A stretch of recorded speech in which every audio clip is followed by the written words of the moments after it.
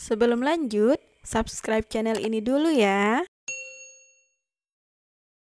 Assalamu'alaikum. Hello everyone. How are you today? I hope all of you are okay. The days. Hari-hari dalam bahasa Inggris. Names of the day. Nama-nama hari. There are 7 days in a week. Ada 7 hari dalam satu minggu. They are Monday, Monday, Tuesday, Tuesday, Wednesday, Wednesday, Thursday, Thursday, Friday, Friday, Saturday, Saturday, Sunday, Sunday, Monday, hari Senin, Tuesday, hari Selasa, Wednesday, hari Rabu. Khusus untuk hari Rabu, perhatikan cara pengucapannya.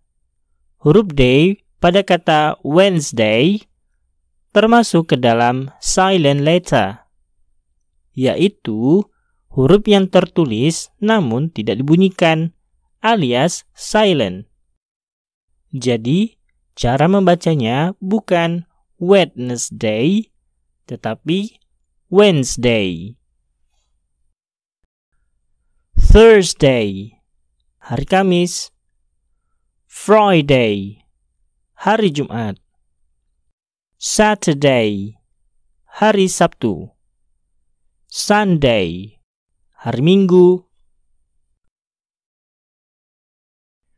Monday, Tuesday, Wednesday, Thursday, dan Friday disebut dengan weekdays, hari kerja. Disebabkan pada hari-hari tersebut, orang-orang melakukan aktivitas rutin seperti bekerja dan sekolah. Adapun Saturday dan Sunday disebut dengan weekend atau akhir pekan, di mana pada kedua hari tersebut, orang-orang memiliki lebih banyak waktu luang untuk beristirahat ataupun pergi berlibur. The days vocabularies. Kosakata yang berkaitan dengan hari beserta contoh kalimatnya. Today, today, hari ini.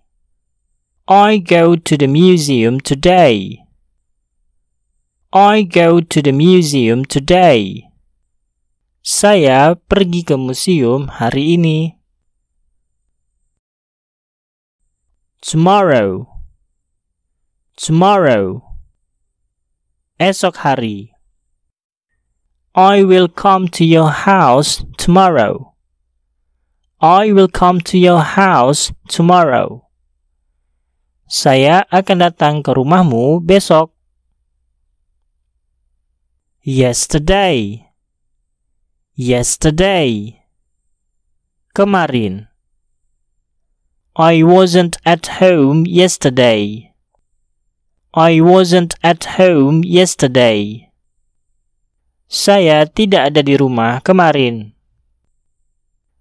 The day after tomorrow. The day after tomorrow. Esok lusa. My grandparents will visit us the day after tomorrow. My grandparents will visit us the day after tomorrow. Kakek nenek saya akan mengunjungi kami esok lusa. The day before yesterday. The day before yesterday. Kemarin lusa. I met my old friend the day before yesterday. I met my old friend the day before yesterday. Saya bertemu teman lama saya kemarin lusa. Day off. Day off. Hari libur. Yang dimaksud ialah hari di mana orang tidak bekerja atau sekolah disebabkan alasan tertentu, seperti libur karena kabut asap, cuti melahirkan, ataupun sakit. I've got a day off from work today. I've got a day off from work today. Hari ini saya cuti kerja. Holiday. Holiday. Hari libur. Yang dimaksud ialah hari yang memang secara resmi merupakan hari libur, baik dikarenakan libur tanggal merah, perayaan hari besar keagamaan atau nasional, ataupun hari libur semesteran. We are going on holiday to Singapore this year. We are going on holiday to Singapore this year. Kami akan pergi liburan ke Singapura tahun ini. Asking the day. Menanyakan hari dalam bahasa Inggris. What day is it today? What day is it today? Ini hari apa ya? It's Monday. It's Monday. Ini hari Senin. What day will it be tomorrow? What day will it be tomorrow? Esok hari apa ya? It will be Tuesday. It will be Tuesday. Besok hari Selasa. What day was it yesterday? What day was it yesterday? Kemarin hari apa ya? It was Sunday. It was Sunday. Kemarin itu hari Minggu. What day comes after Wednesday? What day comes after Wednesday? Hari apa setelah Rabu? It is Thursday. It is Thursday. Itu hari Kamis. What day comes before Saturday? What day comes before Saturday? Hari apa sebelum Sabtu? It is Friday. It is Friday. Itu hari Jumat. Preposition on. Kata depan dengan menggunakan on.